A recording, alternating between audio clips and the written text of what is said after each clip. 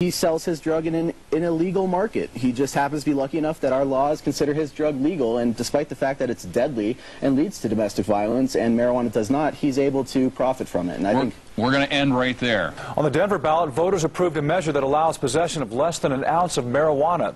As much as this bag of Italian seasonings. Supporters say this is just the beginning. And what we'd like to see is in 2008 a statewide initiative to put together a system in which adults could, private individuals and companies could grow and sell marijuana legally. They would be licensed by the state. Well, don't run out and buy any marijuana because it's illegal to have in Denver. People are going to use marijuana. This election, the city of Denver voted to legalize marijuana possession. Denver, Colorado, yesterday, wow, some residents of the Mile High city would like to get a little higher, apparently. It tells me that Denver is most likely a progressive city, and that makes me happy to come here. Question: do state marijuana laws trump Denver's voter-approved marijuana initiative? We may soon find out. Well, in steps Eric Footer, who may just be their pot poster boy. Footer was ticketed and ordered to pay a fine. This is a person who was in the city of Denver, minding his own business, following what he believed to be the law, which was passed by a majority of voters in the city. In court today, prosecutors abruptly dropped all charges. Sure, they're thrilled today with that outcome. Thanks in huge part, as we shift gears now, to the nation's drug czar. The U.S. says that they are winning the war on drugs. largely what we have now is a war on drugs that's a war on marijuana. And there's never been a single marijuana overdose in history. It's something we think the people of Colorado would like to see on the ballot. The stage is set for a new kind of drug war here in our state as a proposal to legalize pot goes statewide. From this SAFER initiative, Mason Tvert really shocked everybody. You decided to then take that statewide. I didn't think you'd be able to get the signatures required. You got 120,000 signatures. 130. Now, I knew you'd get a whole bunch of signatures, but when you're getting signatures from a bunch of stoners, I didn't think any of them would be good. But you did it. Congratulations, you're on the ballot. We're not in this for the politics of it, and we don't care about the other issues. We care about marijuana, and we think that a number of people are going to come out statewide to vote on marijuana. A lot safer than drinking. I think this is something that's safer. The goal of our organization is to educate the public about the fact that marijuana is less harmful than alcohol. Alcohol abuse is wrong. Tvert says, as a realist, he feels voters will agree with him.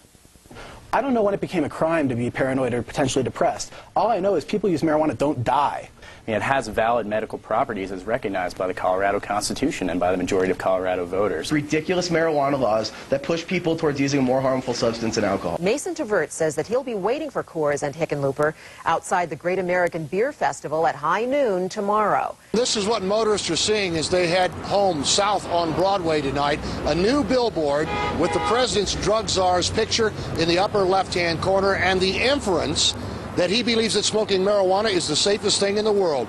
Nothing happened. You might think the commercial is pro-pot, but it's not. It's actually anti-drug, produced by the government to suggest marijuana smokers are slackers and losers.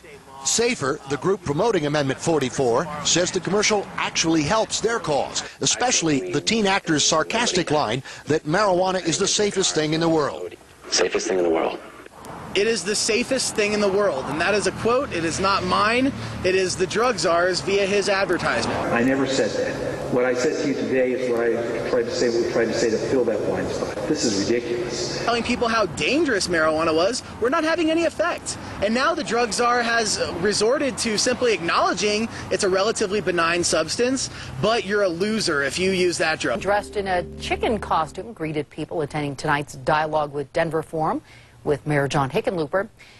Supporters of a plan to make adult marijuana possession the lowest priority of the Denver Police Department began collecting signatures today. We are fed up with this type of system. Needed 4,000. They got almost 10,000 just in 30 days time period. For the third time in 3 years, Mason Tvert is leading the pot fight. But when it comes to simple possession and responsible use, there's absolutely no reason why we need to be making people criminals. Most of these people are here in support of an initiative that would make adult possession of less than an ounce of marijuana, which is the equivalent of about a pack and a half of cigarettes. As much as this bag of Italian seasonings.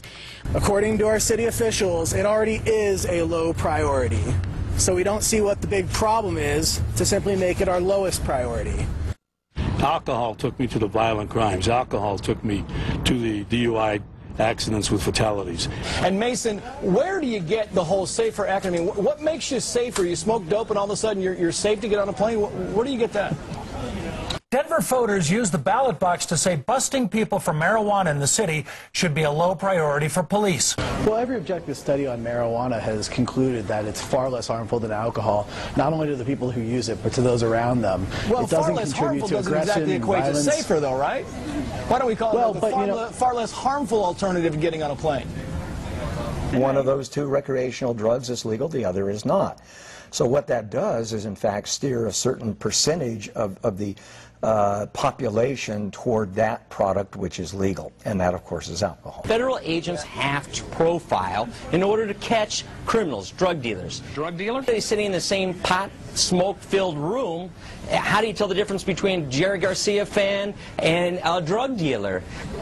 Well, you could be as high as possible and you still pose less harm to yourself and those around you than having that one martini. It's simply a fact that when we let adults use alcohol, inevitably some of them are going to be irresponsible and they're going to lend to these serious problems. And I think it's upsetting that this attorney is kind of making a joke out of this. It's not going to be funny when a drunk person causes a serious problem on an airline that puts all the other passengers' safety in jeopardy. So we need to really think about this seriously. And go ahead, John. You got 15 seconds.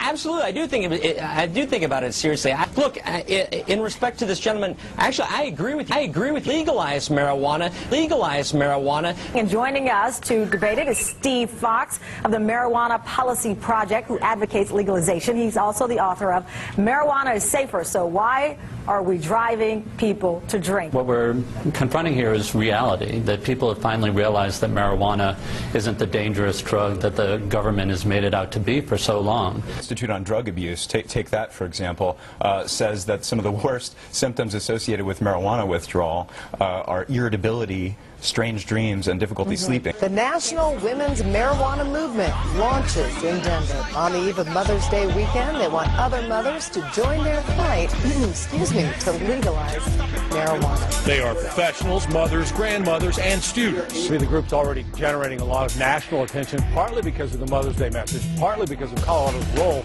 in the national marijuana debate. People are changing, times are changing, more people are coming to accept that marijuana is part of our society, it's safer than alcohol. Mason Trevert, as always, never had a loss for comments here. This is my favorite story of the week. The city of Denver becoming the first major metropolitan area to legalize small amounts of marijuana. Some people way ahead of this story. In a related story, this is our last show of the season, but Real Time with Bill Maher returns next season in February from our new home, Denver, Colorado. One to the floor and here's the tree stairs.